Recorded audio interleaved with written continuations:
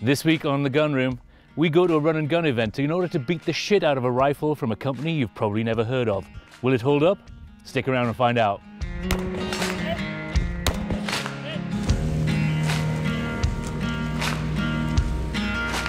Over the years, we here at Recoil have attended a number of run and gun events. And the reason being that from a product testing perspective, there's really no equal, because if something's going to fail, it's going to fail on the clock with half a dozen of your best buddies pointing and laughing at you. So with that in mind, in order to compete at the inaugural Proving Grounds event in Barnwell, South Carolina, we decided that building a gun from scratch on our own probably wasn't going to work because the time frame was too short, and then we were looking around as well for a company that we could go to in order to build a rifle that would fit the bill for the competition. Could have gone with anybody, but in the end decided to go with a local company because I like supporting local, small, veteran-owned businesses, with the caveat that the product has to be good. You know, there's no way that I'm going to support a company that says, "Hey, buy our shit because we're veteran-owned, bro."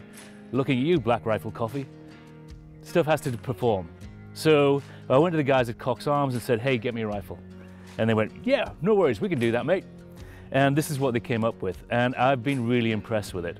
We shot it over the course of the weekend, and this is the only rifle to have hit all the long-range targets.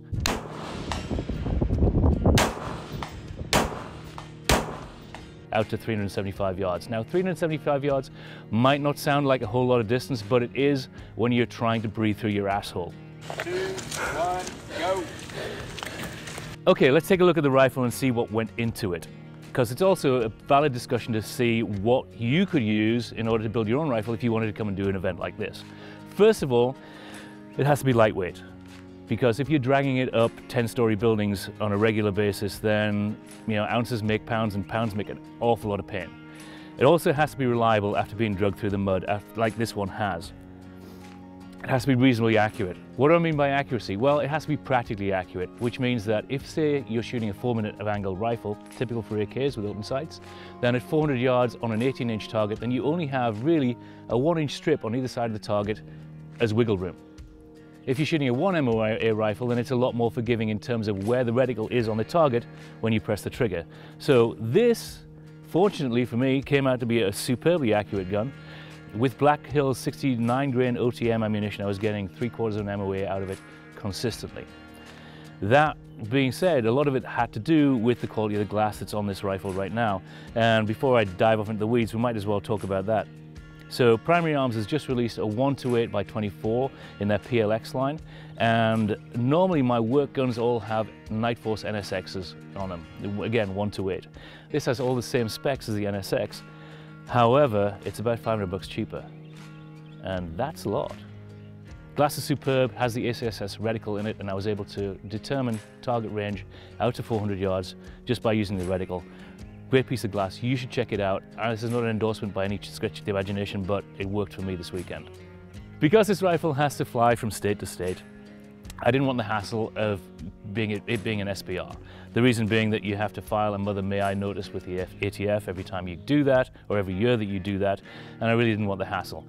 I don't recall anybody really having been prosecuted for not doing that, and I can't remember anybody who actually has done the Mother May I notice, but it's one of the things that you could get jammed up for. So rather than do that, this is a 16-inch barreled rifle, or at least it's a 16-inch overall length barreled rifle. This is actually a 13.7 with a pinned and welded forward control designs flash hider up front.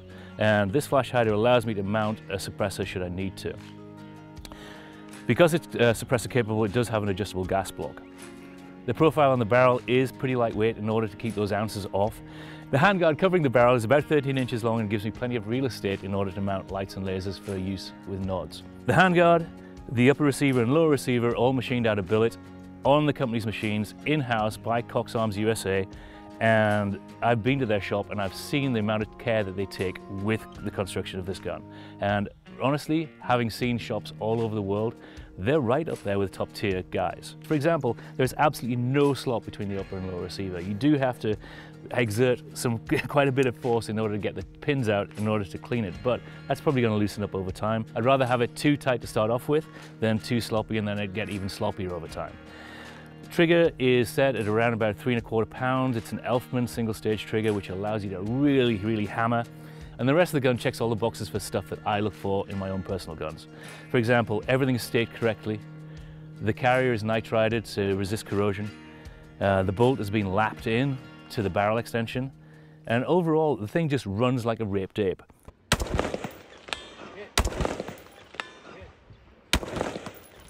I can bullshit about this gun all day. The real question is, how did it perform when the rubber meets the road? I might have had a pistol malfunction, but I'll take it.